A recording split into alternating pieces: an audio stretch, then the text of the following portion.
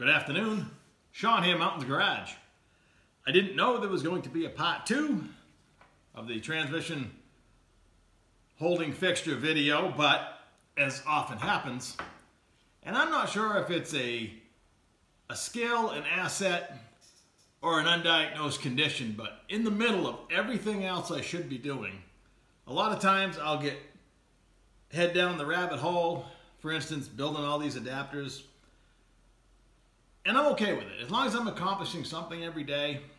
I have 3 transmissions to do next week. This is going to pay instant dividends. I'm actually going to get to use them. So yesterday's video, actually all that's changed from yesterday's video to today is I painted them. I made a couple simple pins, even though I probably won't use the pin. The features there, I might as well make it work. I got to make another one for this one. I put the other one back down on the bench where it belongs.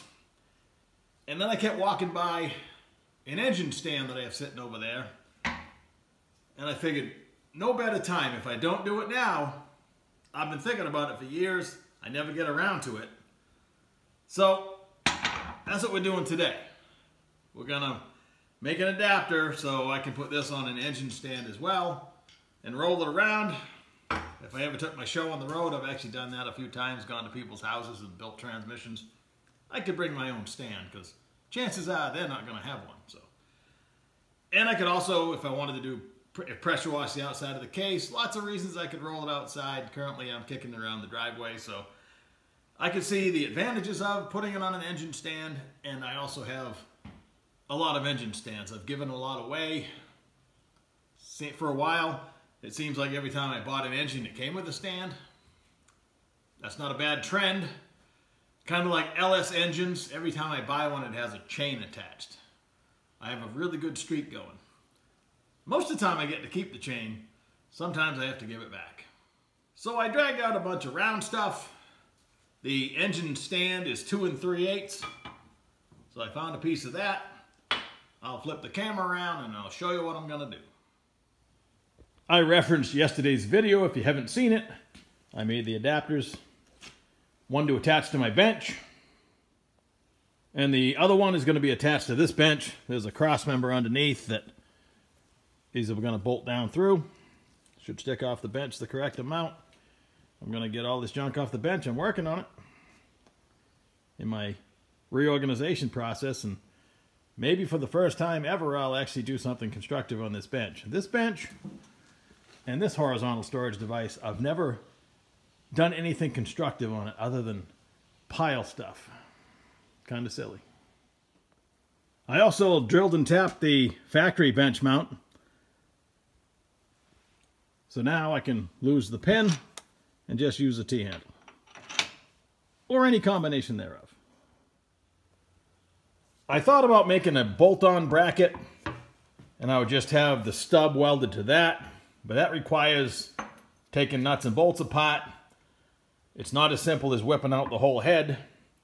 And if it's difficult to do, you're not going to do it. I'm not going to do it. If it's a pain to hook up every time, I'll say, why bother? In this case, I'll pull a pin, pull the head off of the engine stand, and I'll be able to slide this right in. So this is 2 3/8, and I found a piece kicking around. I've got it marked for the pin that goes in the engine stand. So this will be able to rotate, but I won't be rotating it. I'm going to take another one of these, marked the same way, and I'm going to put the T-handle on one, and it'll be the 1/2-inch hole. That'll be the 3/8 hole for the T-handle that locks it. And like I said, I probably use a T-handle to stop rotation 95% of the time, but I might as well drill the hole for the 1/2-inch pin as well. So my thought, this piece was already pretty clean. I just cleaned up one end where I'm going to weld it. And they're different sizes, but they're close. And this isn't, a high RPM unit, so I found a socket that's going to space that up the correct amount. And I'm going to center it, and I'm going to just MIG weld the whole thing all the way around 360. I'm going to line these holes up here. I'm going to drill the holes after I weld it because it just seems easier, I guess. I don't know, maybe I'll drill them first. I haven't decided. Disregard that. Those other pieces of 2 3/8 that I found, they weren't quite as long. So this is not high tech. You saw me build these yesterday. That's just a piece of round pipe.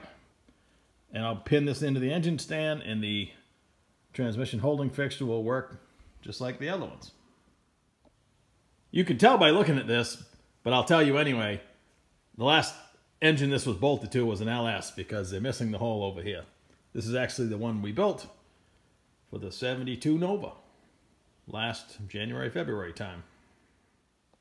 I've joked about it before, but I have two hand crank, they have the gear drive box on them, engine stands, and I've yet to build an engine on them. I'm always using this old one you got to muscle around.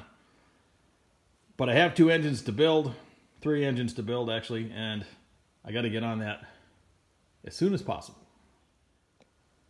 So I got the stub all welded, and while that's cooling, I got these pretty much jigged up. These are going to be 2 half-inch pins. There's just 3/8 rod for the handle. These are some uncoated bolts I had. They're like grade 2 or less. Perfect for this. And this was supposed to be my 3/8 T-handle, and I got carried away when I was cutting these off. I cut the threads off these, and I whacked off a perfectly good bolt. So I decided just to make a short T-handle. It'll work just fine. If not, I'll make another one. And I already have the MIG out, so I'm just going to MIG weld these.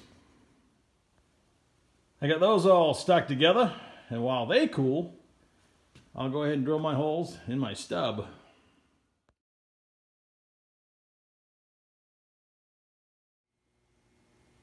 I drilled my 2 half-inch holes and then welded a 3/8 nut.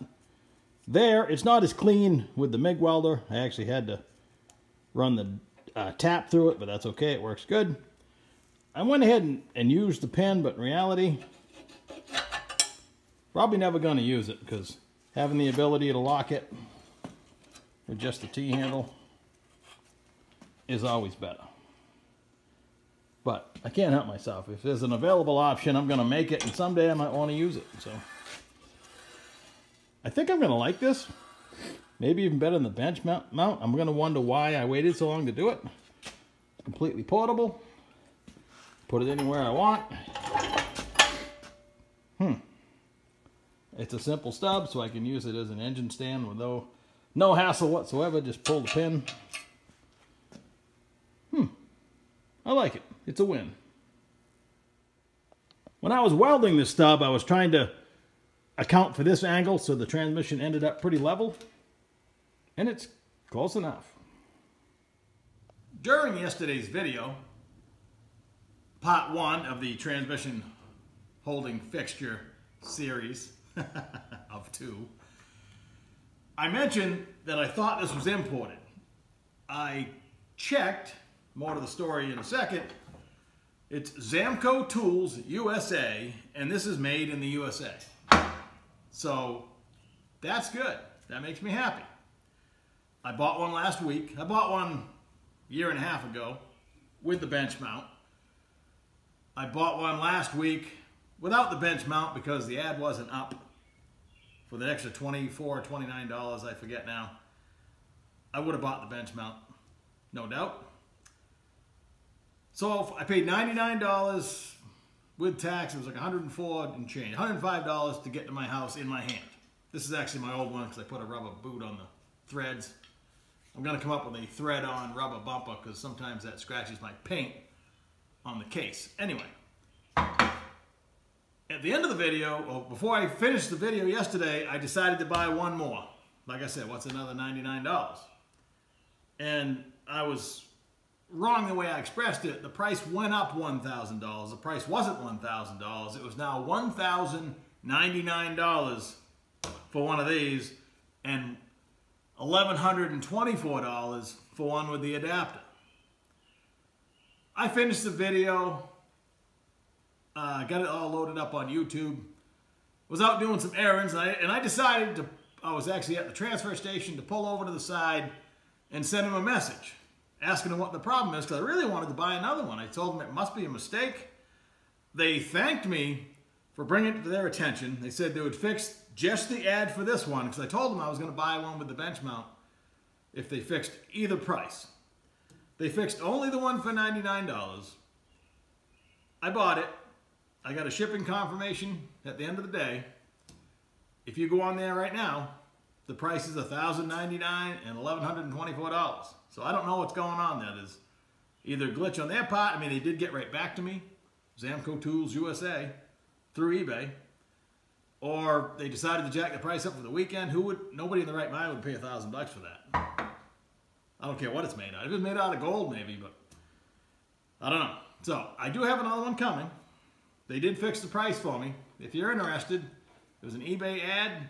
I just searched for transmission holding fixture, and all kinds of them pop out. A lot of them are imported. They look like junk. There's some gold ones on there. They got a hook back here. There's some black ones that have a hook back here. When I use my engine crane to lift the transmissions up onto the stands, I don't do it by hand anymore. I probably should, but I don't. I use a axle strap that goes around your axle when you're hooking up the straps, securing your car to a trailer. I just wrap it around either side, and this is my balance point. It hangs perfectly level. I wouldn't want the chain back here. I believe it would go like that, but I could be wrong. But I've done enough to know that I hook it up even, and it works out pretty well.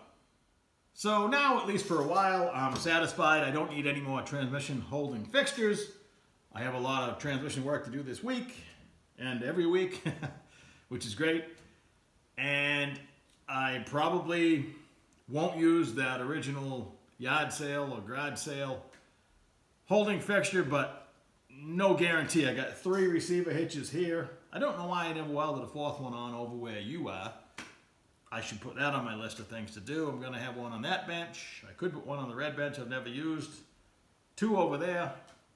That's enough to go at one time. I can hardly keep enough parts to put 1 or 2 together in stock. Like, share, subscribe, ring the bell. Have a great Saturday night, and I'll catch you next time.